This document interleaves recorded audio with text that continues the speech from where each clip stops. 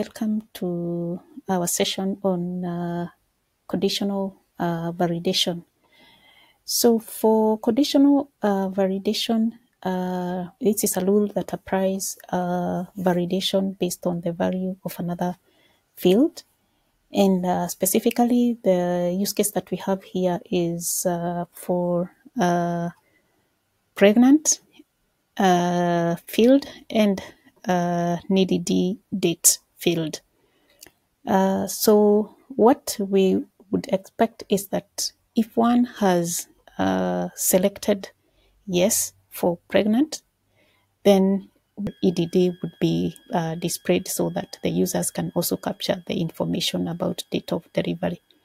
However, if the selection here is no, then what we would expect is that the expected date of delivery is hidden. Let us just see how this is going to look like now when we apply the conditional validation. So on the interactive builder, I have added the pregnant question, the label, the question ID, and most importantly for you to note is the backing concept, which is pregnancy status, as to whether one is pregnant or not. And you can see the two answers here is yes or no. And this is going to be very useful as we apply our validation.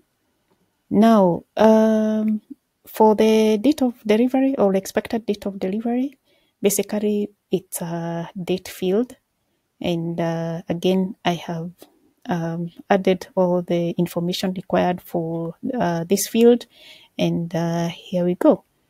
And on preview, when we do not have any validation on, let us see how this looks like. So whether I select yes or no, the field for expected date of delivery displays.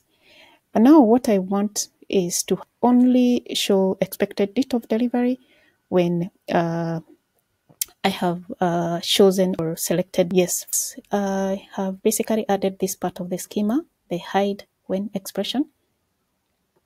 Just these 3 lines of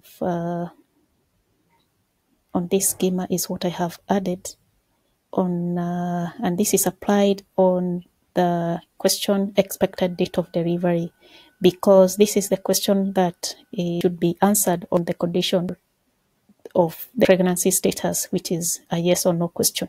So if one is not pregnant, the EDD field basically should be hidden.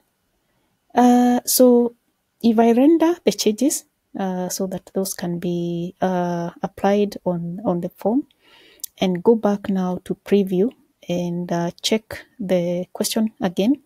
So already we can see that EDD is hidden at this moment.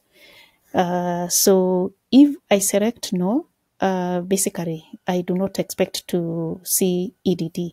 But when I select yes, now the EDD field shows up, and I'm able to really capture the date for that.